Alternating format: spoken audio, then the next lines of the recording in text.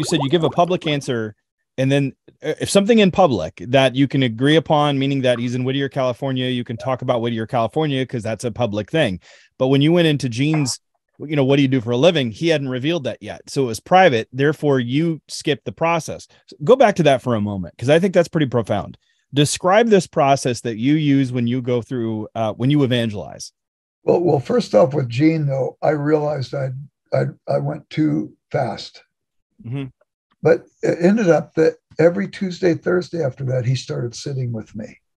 Mm. And we started going deeper. And in time, I found out he was a guy who had twice been married, had no clue where his former wives were, had 2 kids in the world, had no clue where they were. Have you ever heard of a deadbeat dad? Mm-hmm, mm-hmm. Dean was the guy, and guess what? God loves deadbeat dads.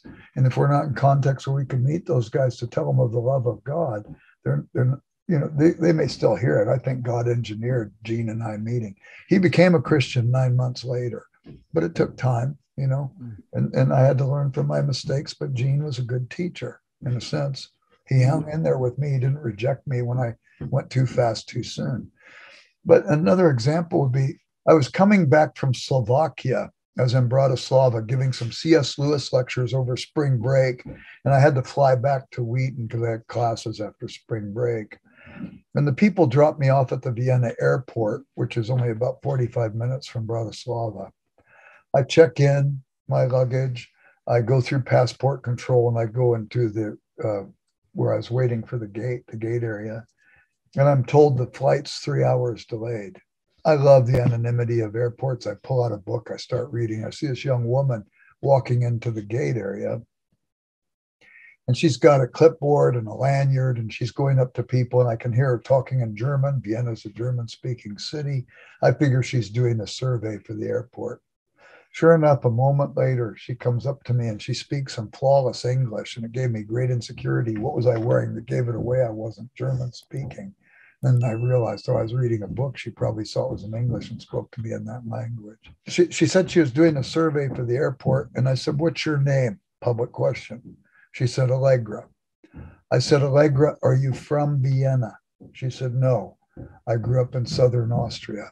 "Oh, well, what brought you to Vienna?" Public question. She's in Vienna, and she says, "I'm a student." So now I've got a billion questions I could ask. Where do you go to school? What are you studying? And you follow that line of questioning all the way through. And then I say, "Do you have any other family in Southern Austria?" "Only my father, and he's a very bitter man." Mm. "Why is he so bitter, Allegra?" She didn't have to tell me that. Well, my mother left him to go with her lover to Canada, but she had good reason to leave him. He's very toxic. And so we could talk about her relationship with her father for a while and find out how that was troubled and difficult. I said, "Well, do you have any other family members?" She says, "A brother." "Where's he, Allegra?" "He's also at the University of Vienna." "Well, do you have much relationship with him?" "No, we're kind of estranged too." And then she goes, "And it's worse than that." I said, "How's that, Allegra?" She said, "My boyfriend went to Florence to study art for 6 months and asked me to wait for him. I waited dutifully. He came back yesterday to tell me he met somebody better in Florence." Here's a woman whose whole life is full of estrangements, relationship longing, but vacuous as far as the reality. I know how to share the gospel with her. I know the place where when I shoot the arrow, it won't be at hazard aimed. It will be aimed at the target, because I could talk with her about the God who wants to reconcile us to him and have a relationship with him because he loves us. So finally, 20 minutes, I've been asking her questions. She hasn't asked me one question. I said, "Allegra," and I know her life. I said, "Allegra, you need to ask your questions."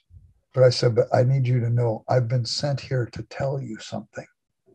Then she thought I was a plant at the airport to see if she was doing her job. I said, "No, it has nothing to do with that." So she asked me her questions. How long did it take me to check in, get through passport control, all the things you'd expect. And finally, she says, "What is it you were sent here to tell me?" And I think every one of us needs to realize we are people who are called to Christ and sent into the world. Come and go, Jesus says. Mm. "Come unto me, all ye who are weary and heavy laden, and I will give you rest." Go into the world to make him known. So she said, what were you sent here to tell me? I said, Allegra, the God of the universe knows you and he loves you. Allegra, he loves you. Sometimes you have to say it 3 times for it to fit in. Allegra, he loves you and he won't abandon you. And she just started sobbing in the airport. Loud sobs. Everybody's looking at me as if I'm torturing this poor girl, you know.